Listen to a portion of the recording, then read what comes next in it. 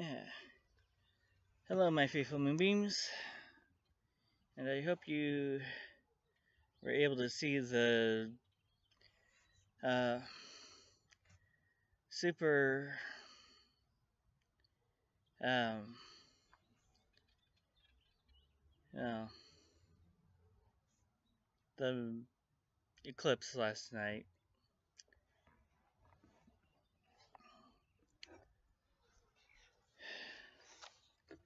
I'm assuming it looked something like this thing here. Something like. I'm assuming it looks something like that. I don't know, but if you were able to see it, let me know. As you can see in the background behind me, we were not able to see it due to cloud coverage. So, I woke up at 3 a.m. this morning, saw the clouds, and decided to go back to sleep because I knew I wasn't going to see the moon, and I was like, yep, good night. So, no eclipse for me. So, hope you enjoyed the big event because it won't be coming along for another over 100 years. By the way, the movie is Vampire Hunter D.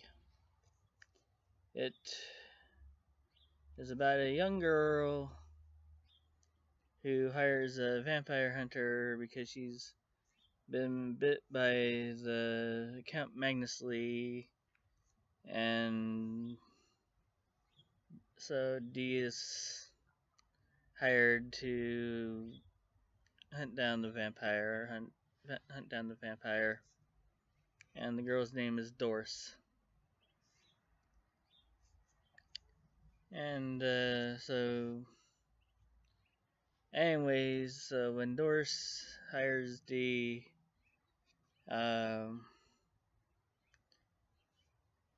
they form a little bit of a bond, and the moon is called the Sanguine Moon in the movie.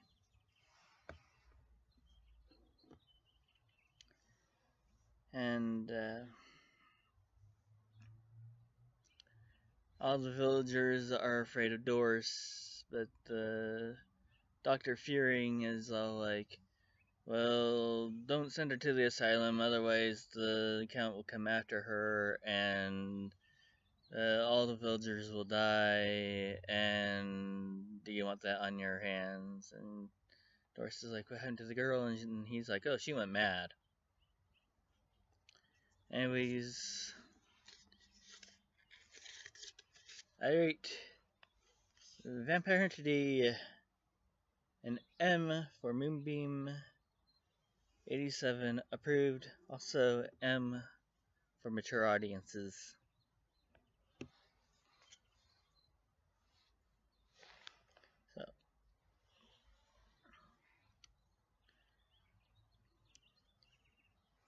So only for adults. This is not your children's anime. This is for anime lovers who...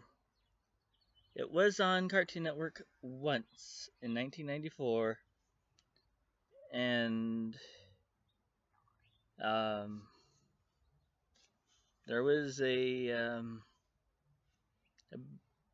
nipple shot in the scene. They didn't really cover it. It was released with two other films. First was Robot Carnival, then they played Vampire Hunter D, and then they played Twilight of the Cockroaches. And I rate Vampire Hunter D an M for Moonbeam 87 approved, and an M for mature audiences. As you can see through this little thing here, that is for mature audiences. When they released it, they put a little thing that is for mature audiences. So, if you want to watch Vampire Hunter D, go ahead, watch it. But don't let your kids see it.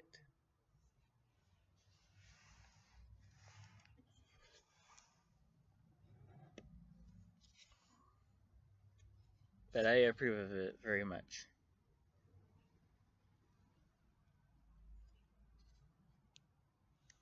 However, if your children are in their late teens, by all means. If you want them to see it, then let them see it. It's for older teens and adults. I'd rate this for older teens and adults. Of course, I was watching stuff like this when I was 13. My parents allowed me to.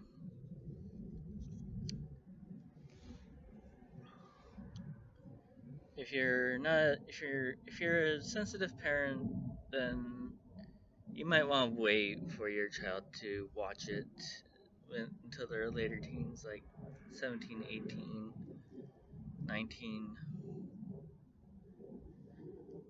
If you're at max 18, that's when they're adults. Can make their own decisions. Mature audiences.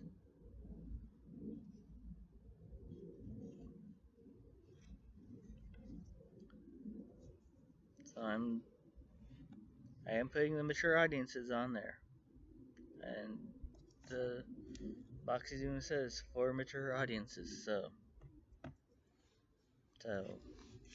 M for the fact that I approve of it, and for the fact that it is for mature audiences. So have fun with watching Vampire Hunter D, and I'm off to Taekwondo.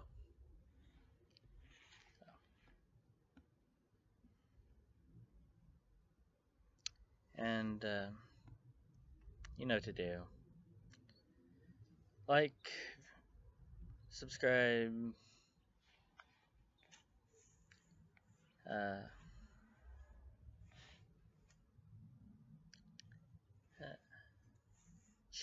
share, subscribe, hit the notification bell.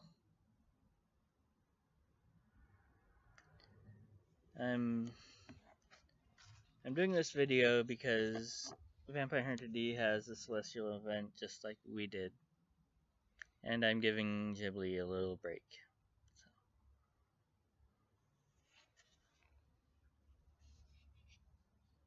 As I said, they had the sanguine moon.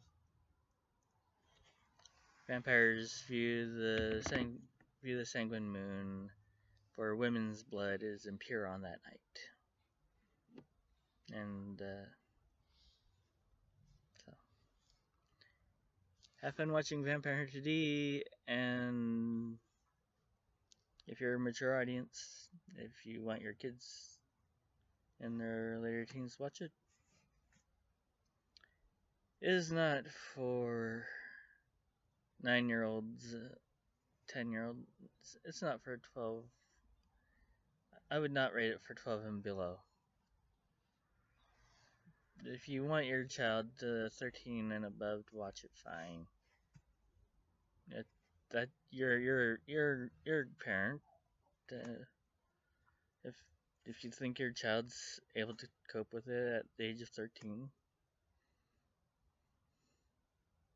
I was watching heavy metal at the age of 13, so